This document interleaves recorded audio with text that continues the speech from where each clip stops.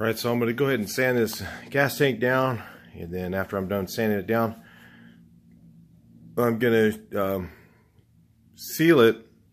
I'm going to mix up Tamco primer, and I'm going to put reducer in it and use it as a non-sanding sealer. They say that you can do that with their product, and then I will actually let it, it's not a wet on wet. You got to put it on, let it completely dry, and then go over that with the satin paint that I'm going to use. So I'm going to do it that way, use it as a DTM sealer, and that works okay. It is paint. This stuff is inside. This stuff is just hard as a rock, if you're wondering. I mean, the inside of this tank is just like super strong. It adds some strength to the tank, so if you have kind of a weak tank, that POR 15, or even Tamco also has one too, a gas tank sealer. I haven't used hers yet, but that stuff just makes that tank strong again, and it should be fine for years and years to come. So I'm going to go ahead and sand it down and paint it, and we'll let you guys be in the sideline and take a look at it.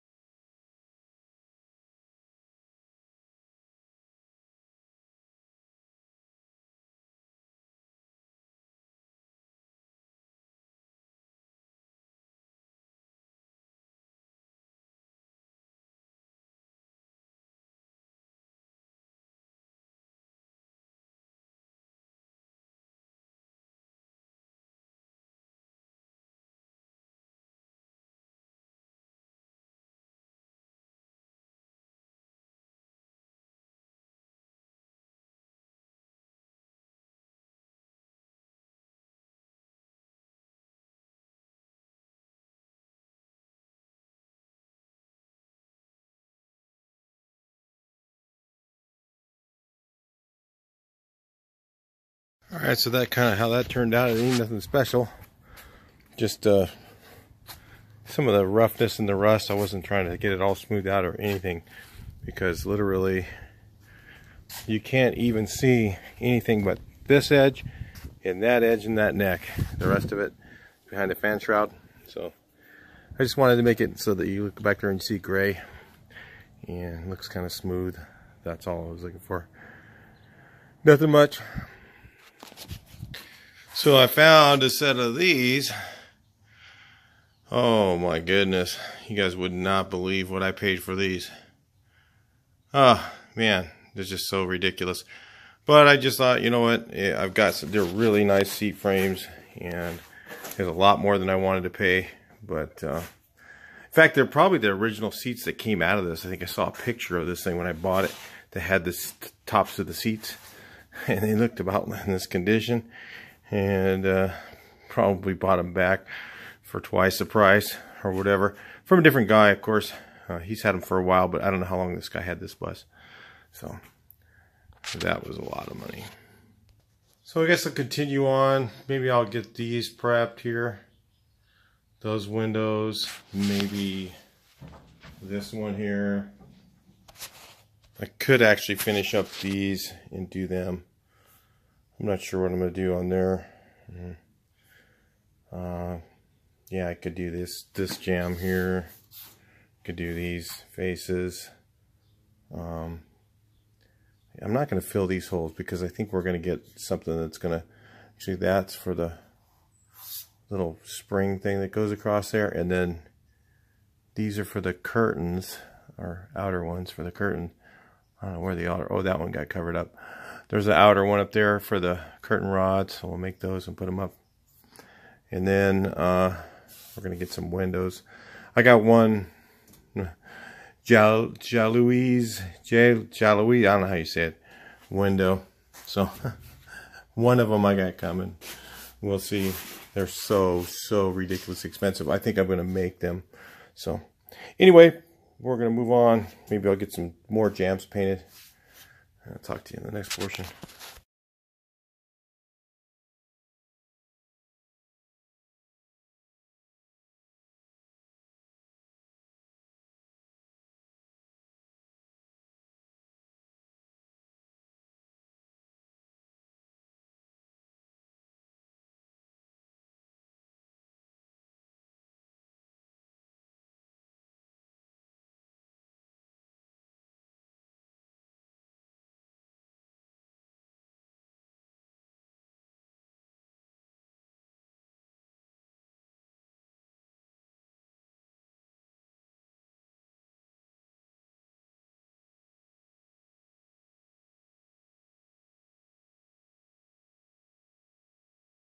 Let's scuff this all down real quick with some 320.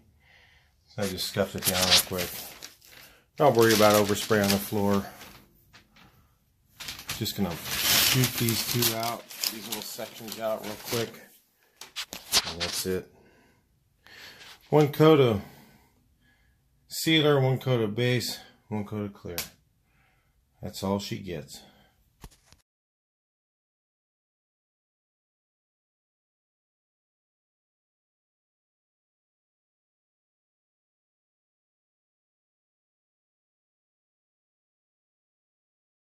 Alright, so I'm going to put a real fine mist of the paint over here. I put just 2 coats of the you know, the color I made, which is pretty close. But anyway, you can see back there in the corner a little bit. It's almost the same color.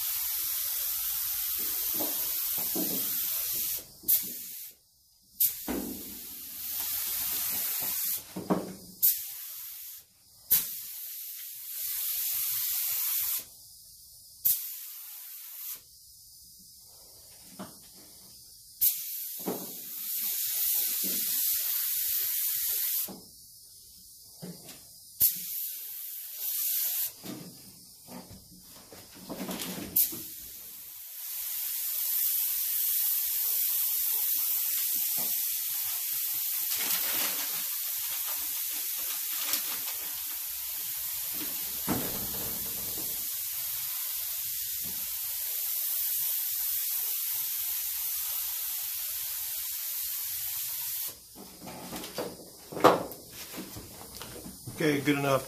Just a little light coat. That's all I need. Okay, I'm going to attempt to get this in one really light coat of clear. The reason is because most of that gets covered with curtains, window trim, there's lights there. It just really makes no sense to put 2 coats and try and, you know, the thickness or anything. It's just basically to make it so that your handprints don't mark the wall. So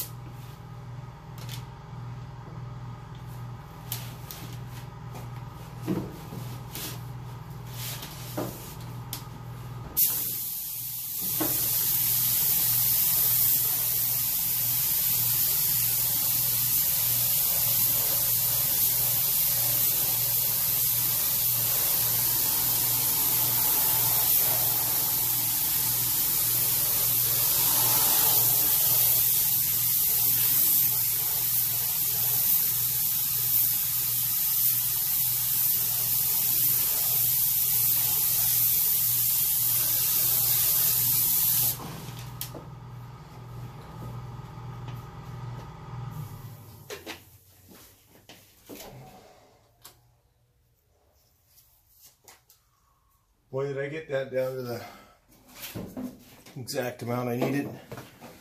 Oh well, no extra. Just enough. I sprayed it with 2 turns out really slow and really light. Just enough to make it so that it's pretty smooth with like almost no orange peel, you know. Can't go too wet on a first coat.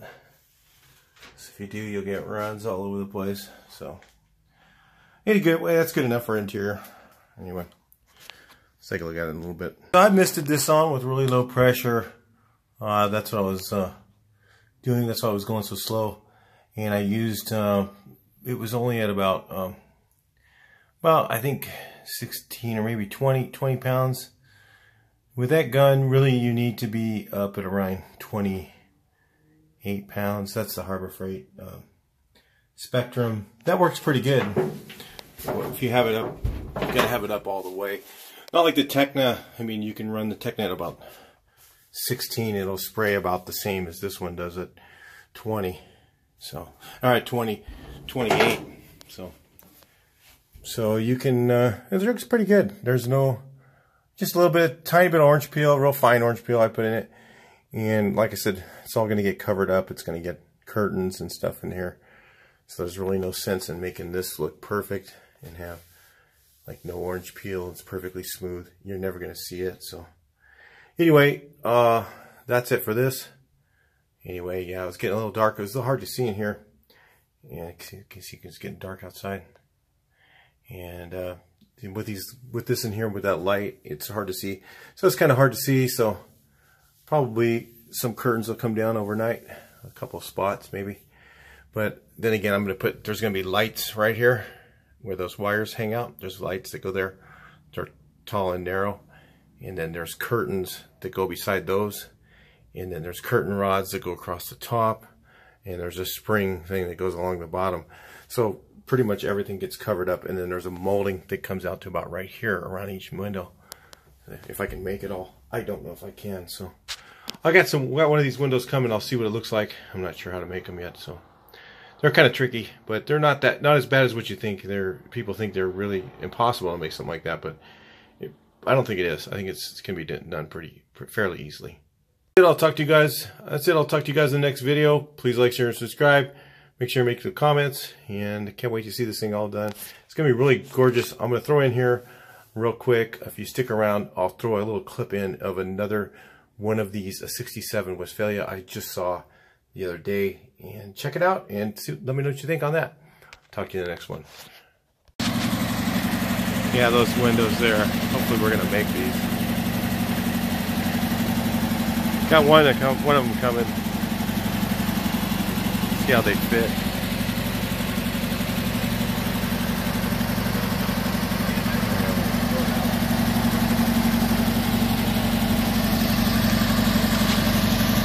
We're looking at finishing out to.